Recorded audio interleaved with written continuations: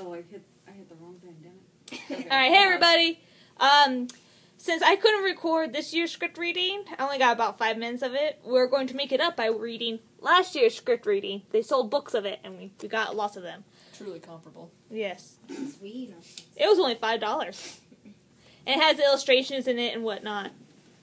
So yeah, so we'll be reading that for you today. And well, let's go! Attention class, Says Autobot Teaching Unit RC. I'd like you all to welcome a new student joining us for today's field trip to the Metroplex. This is Sari Sundak. Sari's classmates, Nightbeat, Hosehead, and Siren stare at her curiously.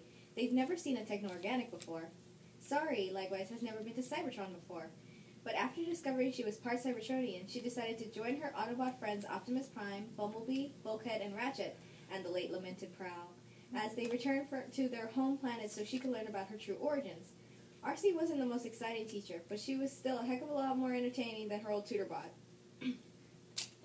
Judging from the residue on the soles of your shoes, I can deduce you are not a native to Iacon.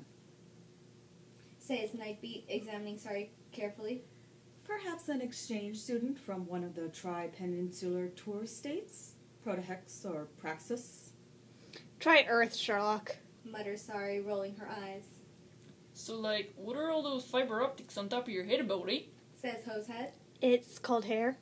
Mumbles a self-conscious Sari. Ew, that's so gross! Blares Siren at the top of his vocal processor. Use your inside voice, Siren. Warns RC. But we're still outside! Protests Siren as they enter the Metroplex. The Metroplex is the center of our entire Cybertronian government, as well as our Science Guild and Intelligence Division. Explains RC, leading the class through the massive structure. It also houses an infirmary where I myself spent many stellar cycles after my memory had been wiped by... Oh, but you probably don't want to hear my old war stories. But the students weren't paying attention anyway. They were more focused on the contents of the strange bag Sari had brought with her. What's in this sack, eh? Asks Hosehead. Judging from the color and consistency, it's clearly some sort of exhaust port degreaser. Theorizes Nightbeat. Actually, it's a takeout from BurgerBot. Explains Sari. My dad sent it from Earth, through the space bridge. Oh, the best part. Sari adds, holding up a bottle of red soda.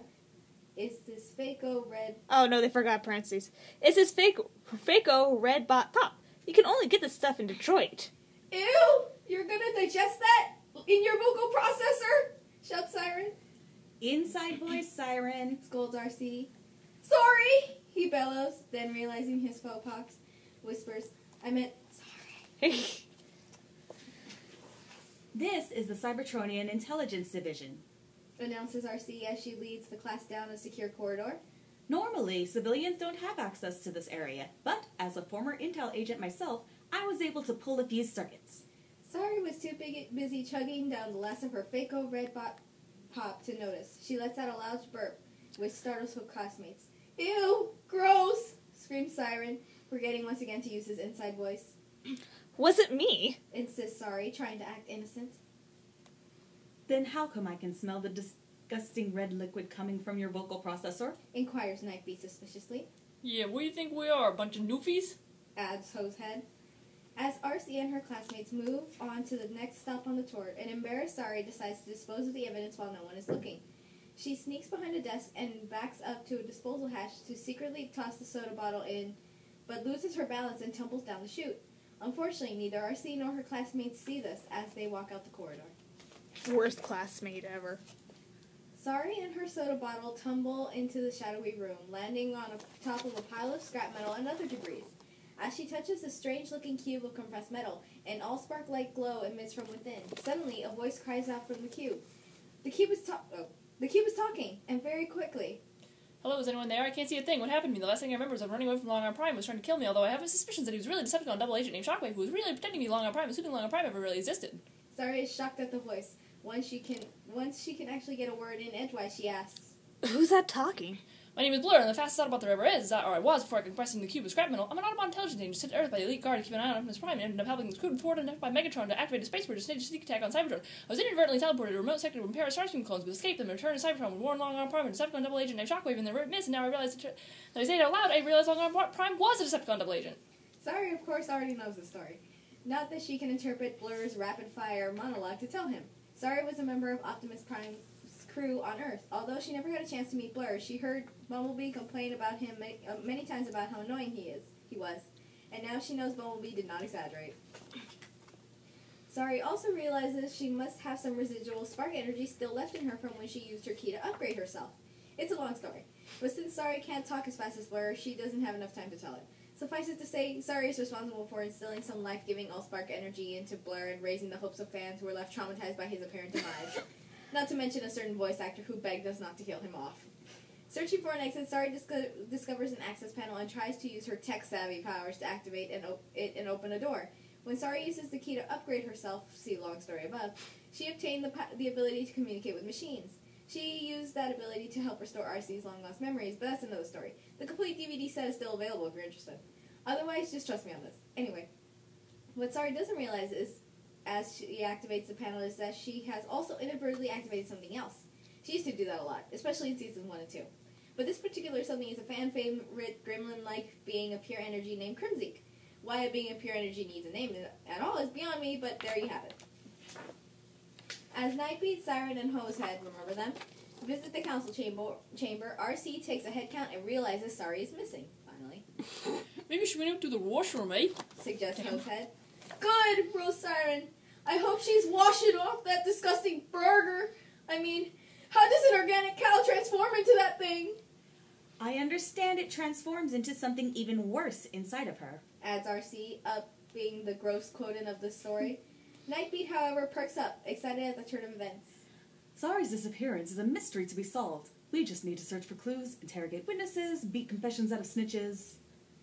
We will do no such thing, young bot. Responds RC, glaring sternly at Nightbeat. Killjoy. Mutters Nightbeat. Suddenly, an alarm blares. A voice projects over the PA system. Intruder in recycling center. Now that sounds like a clue. Declares RC, rushing the students out of the chamber. The lights suddenly come on to reveal that Sari and the Blur Cube are sitting on a conveyor belt that leads to a massive array of deadly-looking machinery. Razor-sharp shredders, pile-driving mashers, and an enormous smelting furnace. Naturally, Blur has quite a bit to say about the subject. Clearly, we landed in the Central Cybertronian Recycling Plant, a facility that was utilized extensively during the Great War between the Autobots and Decepticons, for which the constant supply of scrap metal was an essential component in the ongoing defense efforts. Fortunately, the center has not been non-operational since our hard-fought victory against the ruthless fanatical Decepticons, obviating the need to slash, hack, crush, polish, scorch metal, or otherwise mutilate discarded cybernetic components such as ourselves. But Sari notices a cackling, impish being of pure energy zap itself into the machinery, which suddenly whirls to life. Sari grabs the Blur Cube and scrambles to outrun the slow-moving conveyor belt and avoid being shredded by whirling blades or crushed by the pounding, smashing mashers. Been there, done that, replies... Oh, wait. Yeah, sorry. They have lots of misprints in The this. Blur Cube at Machine's commercial speed. And I can tell you from personal experience that I do not recommend in the least, nor do I wish to add my ongoing list of indignities by being melted down in molten metal, supernova heat emanating from the upcoming smelting furnace directly in our path. Sari, meanwhile, touches the equipment and uses her tech-savvy powers to determine there's something inside the machinery. An intelligence. An evil intelligence. Unfortunately, Crimzeek takes the opportunity to send a zap of electricity through the works that causes straps to lash out and ties down Sari to the conveyor belt in a classic silent movie predicament, as she and Blur move directly towards the flaming furnace. Oh no, what will happen? Do you dare turn the page to find out? We do! Phew! Sari and Blur are okay. Aren't you glad you turned that page? It seems RC and her classmate rushed in at the last possible second and rescued them. Hosehead used his namesake hoses to douse the furnace with a powerful flame retardant foam, while RC used her laser blades to slice Sari free.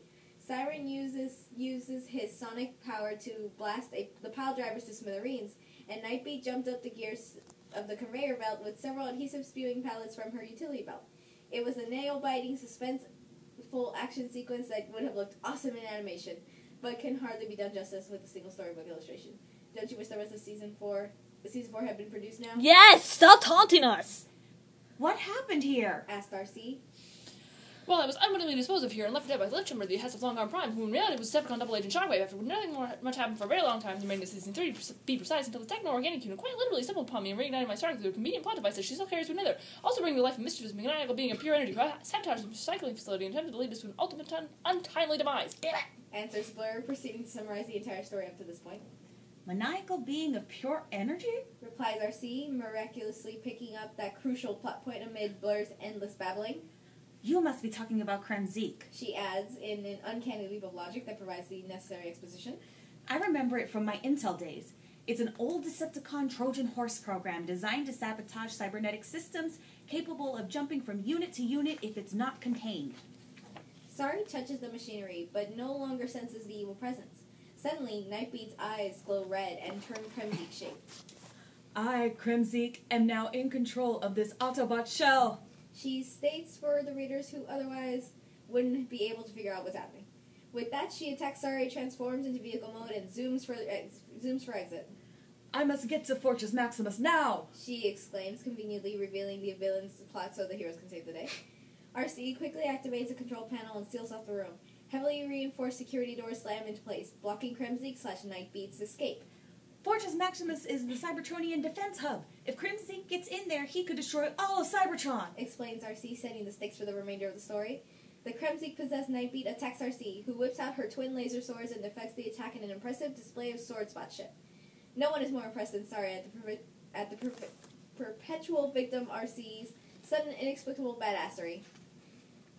Oh, since when did you turn yourself into a Transformer Prime counterpart? She asks. Oh, these blades? Responds RC. They were a gift from Ratchet. He was trying to make pointers for my lectures, but he got a little carried away. Just when it looks like RC will get the upper silver on Nightbeat, Kremzik leaps out of Nightbeat and into Siren. Siren's eyes glow red and turn Kremzik shape as the devilish being of pure energy forces him to use his sonic power to blast a hole in the wall. Nothing will stop Kremzik from reaching Fortress Maximus! Blares the Kremzik-controlled Siren in his non-inside voice, once again reminding the reader of his plan. How about a deuce of my foam, eh? Replies Hosehead as he doses Siren with the flame retardant from his hoses, forcing Kremzik to jump out of Siren and into Hosehead, who runs through the hole Siren blasted.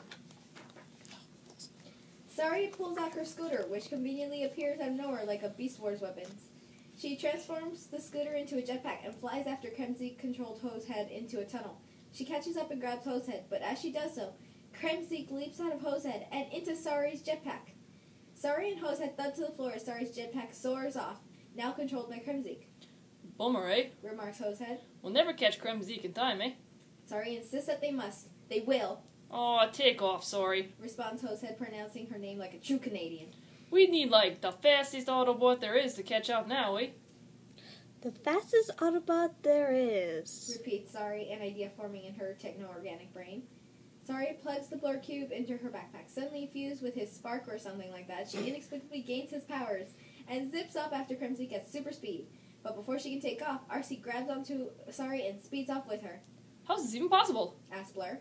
I mean, even given Sari's Season 3 upgrade may have given her increased strength, although it was never explicitly stated, the sheer size comparison between RC and Sari and the added burden of carrying me in cube form and back would make it extremely cumbersome to run, or energy blade skate as that case may be. Such velocity for any continuous duration, thus stretching the credibility even beyond the normal levels of the series. First of all, I doubt the artist is even going to attempt to draw this. Replies RC. Second of all, I need to be around for the rest of the story because, unlike Sari, my voice actress actually showed up for the live script reading of the story at Botcon 2015. On the streets of Iacon, Cybertron defense bots Cheetor and Sideswipe react to rapid whoosh of motion, whipping past them at sonic boom producing speed, thus providing a cameo from the Botcon 2011 comic, The Stunticon Job. Since Sideswipe retired to the Energel farm at the end of the story, we'll just say the story takes place during the comic. Yeah, that's it. Jumpin' gyros! Now that's what I call fast! Remarks an impressed Cheetor. You know, if I didn't know better, I'd say that was a blue version of you. Responds Sideswipe, making an obscure repaint reference.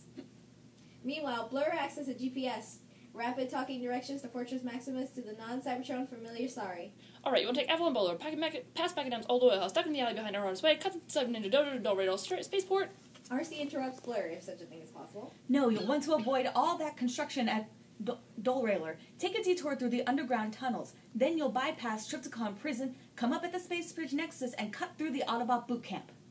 Autobot boot camp was shut down since the last wave of protoforms graduated. Did you know if you hadn't spent the final wave of the Great War and remember White Coma thanks to your Medibot boyfriend? Replies Blur. First of all, he's not my boyfriend. Counters RC, although it's clear we're hinting in Season 3 that Ratchet had a feeling for her. Second of all, we can't take another route. Those are the only Cybertronian backgrounds that have been designed. Meanwhile, inside Triptychon Prison, the Decepticon captives, you didn't think we'd get through the story without seeing them, did you? are held in stasis lock. But that doesn't stop Shockwave from realizing that his fail-safe Crimson program has been activated and is on a set course to destroy all of Cybertron. Megatron asks Shockwave why he would create such a foolish program. We weren't supposed to be on Cybertron when it was implemented, explained Shockwave. And now there's nothing he can do to shut it down. Got this. And you were supposed to be the smart one. Grumbles Megatron. My Inside the Fortress Maximus Control Center, Jetfire and Jetstorm oversee the Cybertronian defense grid with Sentinel Prime. It's Sentinel... That's Sentinel Magnus. Corrects Sentinel, breaking the fourth wall, although he's technically only acting Magnus, while Ultra Magnus recovers from the beatdown Shockwave gave him with his own hammer. Shockwave ruins everything, doesn't he? He does. Nevertheless, Shockwave is too focused on his own self-importance to notice as Sorry jetpack flies into the room, then clunks to the floor as Crimson flies out, and into the central control system. Why is enormous photon pulse cannon be activating? Asks Jetfire. And why is the enormous photon pulse cannon to be aiming at City of Iacon? Asks Jetstorm. Nailed it. Yeah. And how did you get past security? Asks Sentinel as Sorry RC and the Blur Cube suddenly whiz into the room. Blur Cube begins to rapidly recap the entire story once again, but Sorry mercifully cuts him off. She puts her hands on the control console and uses her cyber-savvy ability to calculate a means of overriding Kremzeek's control and shut down the cannon. Sorry, don't! Warns RC. Kremzeek can jump into any cybernetic system. Sure enough, Kremzeek jumps out of the control console and into Sorry. But the imp of pure energy is unable to take control of Sorry's techno-organic system. Her ears and nose shoot out sparks as Kremzeek attempts to escape. We need to find something to contain Kremzeek! Cries RC, stating the obvious. Like this empty bottle of Faco Red Pop? Suggests Sorry, pulling out the soda bottle that was so conveniently cleverly introduced at the beginning of the story. With a loud burp, Burp. Sorry spits Kremzeek out of her mouth and into the bottle and seals it up. In the Cyber Ninja Dojo, Optimus Prime in his obligatory cameo, and Jazz use the Allspark to restore the Blur Cube to his former robot mode, causing half the fan base to breathe a sigh of relief and the other half to complain about the lack of real consequences in this universe. Now, class, what do we have to say to Sorry for using her wits and bravery to save the day? Posits RC in the most leading way possible. Spitting beings of pure energy into used soda bottles is gross! It is. Declares Siren in a voice that is so not inside it could wake the well of all sparks. Augie and back bacon. Adds Hosehead, thoroughly exhausting his Canadian stereotype dialogue. We've learned to respect our differences and not judge a data tracks by its techno-organic cover. Concludes Nightbeat, wrapping up this story's theme with a pro-social bow that any network executive could appreciate.